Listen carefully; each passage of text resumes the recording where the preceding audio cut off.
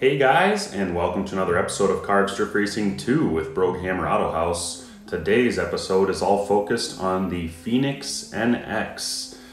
So what we're going to do is there's a couple different engine packages that I have for it. I'm going to kind of explain both of them, and then we're also going to enter a top 4 Blitz, show you how it performs in that category with the stock engine, because even maxed out, the stock motor is under 600 horsepower, so it is eligible to enter the top 4 Blitz competitions. I will then switch it up to the 2JZ motor, which is the 3-liter i6T in the game. It's just a straight 6 turbo.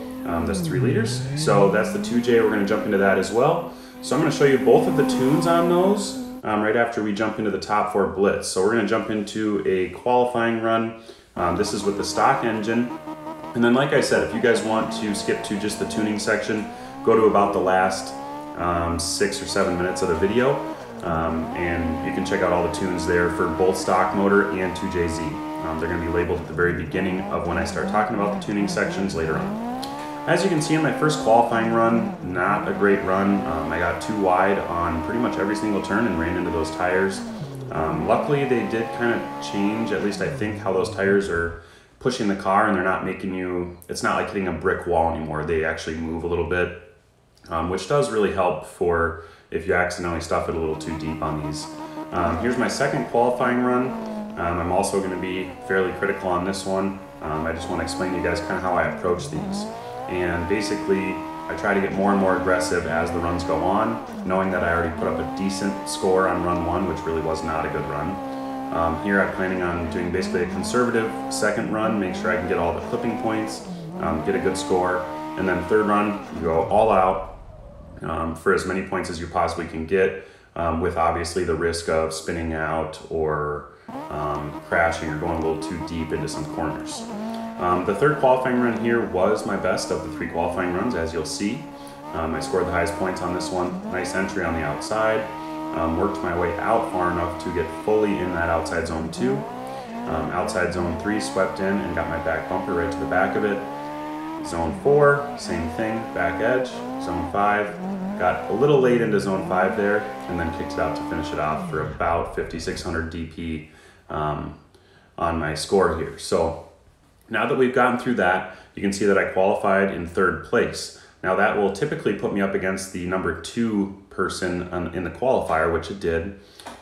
He had 6,200 points, so I needed to gain at least 700 more than what he was able to gain on chase with me. And of course, immediately I saw that he was running a semi-slick tire on the first run. I was only running a sport, so I knew I would have to play a lot of catch up, and I would fall pretty far behind if I didn't just stay on throttle. I was able to stay with him fairly decently, but like I said, even with qualifying and with these runs as well, I try to focus on what he's doing up front so that I know what to do in the chase over the next couple runs as I get more and more aggressive towards the final part of the battle, basically. So obviously I'm going to switch to a semi-slick, replace those because they were under 30% left, and try to chase him down a little bit better. He was running kind of a funky line, and I actually battled this guy, same livery anyway, in the last top 4 that I did, same car, same livery and everything. So I'm sure it's the same driver, but he's not the smoothest lead driver. He tends to be really twitchy, and I'm kind of surprised that they let him get away with, running into this tire wall so hard, straightening out. In Formula Drift, everybody knows that would be an incomplete, but this game's not quite that in detail about what's going to nullify the run, which is okay, because it's a game, we're all here to have fun. He did put down a decent lead run. I was able to chase him fairly well on the second run, and even somewhat on the third run, but I really still wasn't happy with how, the proximity. I wasn't able to get, kind of where I wanted to be in proximity to this guy. Obviously I'm not used to running semi-slick tires on this under 600 horsepower rig, so it did handle a lot differently than I was expecting, but you got to be prepared for that no matter what. So I got a pretty decent chase, kind of swung ahead of him and got, at least a little more proximity, but the score still wasn't there. I think my first chase run, or my second chase run, was the highest scoring run. I did end up winning that battle against him. So as you can see here, he only ended up having 12,000, which means he struggled in chase behind me. I'm assuming that's because he was on a semi-slick. He may not have changed his to a sport tire to match, in which case it would be really hard to chase. So now I'm starting with almost 1,000 DP deficit to this lead driver, and I had the same mistake here on run 1 where I was still running the semi-slicks from the last battle, but then I saw that he was just running sports, so I knew I'd be a little too fast and too grippy for him on the first run, but at least I could watch and see what his line does. This guy had a great lead run, really fun to chase, and you'll see what ended up bringing my ultimate demise in run 3 when I just went for gold basically, and it's kind of a win or die trying. So after this I switched to the sport tires obviously to match him so I could get on a similar line, have more proximity, and gain more points that way without going so far into him to touch his bumper or something where we would lose the multiplier. So on the second run you can see starts a little further back because I'm on those sport tires, but initiate and try to draw him in a little bit, get a little closer.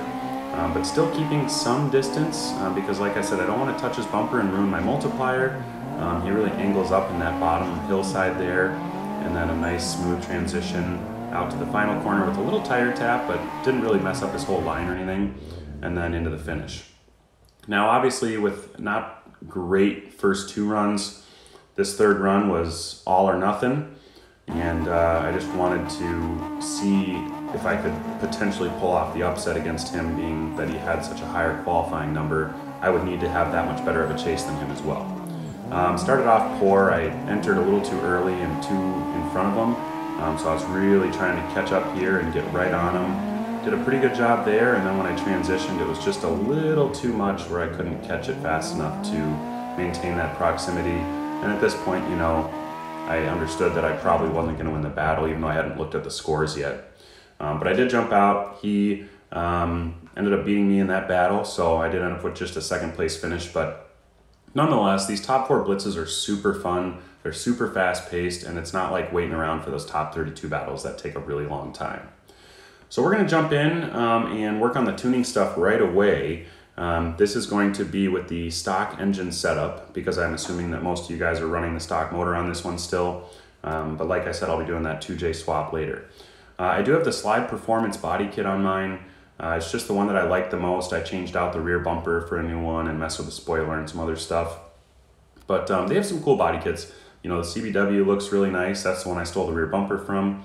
The Street kit makes it look like kind of an S15. And then the R&T is the Rocket Bunny Pandem kit. And then the D-Master changes it to the, I believe it's the Kooky front end, but I'm not an expert on S chassis, so don't hold me to that. But nice looking car as well. I end up liking the Slide the most with the pop-up headlights. I thought that was a good look. And you guys can find my tunes in the tuning store. They'll be labeled BrogAutohaus. I'm going to post both the stock motor and the 2J. I also did unlock the 3.8 liter V6 twin turbo for this car, but I really didn't like how it performed in this chassis. I'm not sure if it was a poor tuning on the motor on my part or something, but I like that engine in some other cars. It just didn't work for the way that I had it set up. So again, this is the stock engine tune. We're at 7 centimeters of spring height, 56 on stiffness, about half to a third of the sway bar possibility, and then negative 0.08 wheel toe. Caster I have locked all the way out, and Ackerman angle at 58%, which I feel like if you wanted to, you could maybe increase that Ackerman angle a little bit. Right now the front end grabs pretty aggressively, and if you want that to be a little bit looser and get a wider drift, you just need to increase your front Ackerman.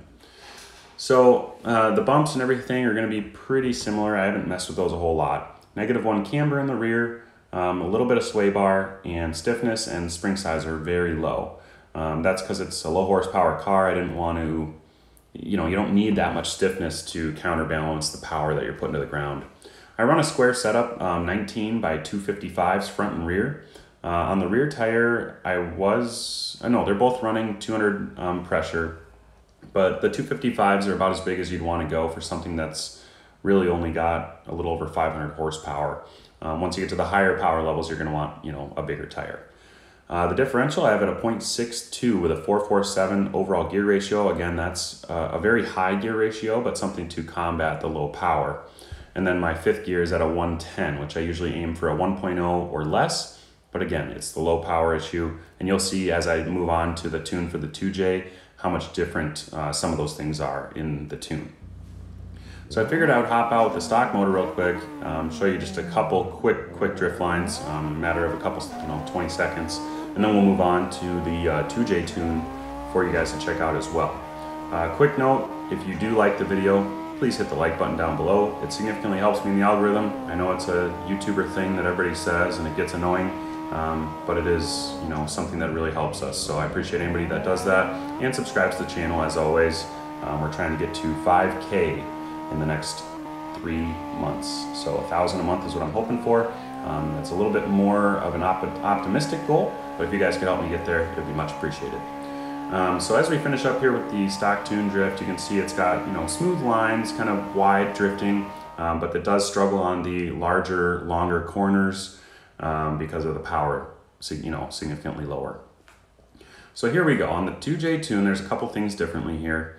I have my wheel toe, I just adjusted a little bit, but -4, a little less caster, but more Ackerman for the higher horsepower tune.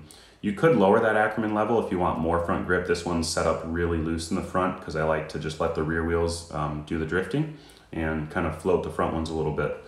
But no sway bar in the rear, so we can get ultimate grip. And then I'm running 285s all around on this one with a 35% profile. And as you can see in the rear, I do have 220 on the air pressure of the rear tire, which is not standard for me. But I also have the RPM at max torque, not maxed out. If it's maxed out, you can get the car up to like 800 and some horsepower.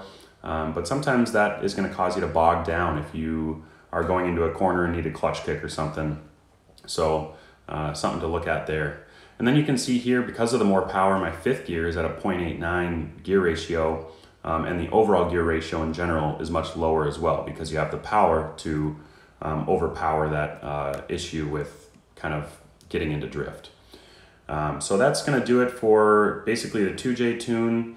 If you guys have any questions, leave a comment below. I'm happy to answer them. If you want to see certain videos, leave a suggestion in the comments as well, and we'll see what we can do. I do have a good list running already, so expect a couple weeks before you'll see the video that you request, but I do try to respond to everybody in the comment section. So if you have questions, you don't know how to do something, leave a comment below and I'm happy to help. That's going to do it for today's episode, guys. Thank you all for watching. Thanks for being here. Until next time, have a good one. Thank you.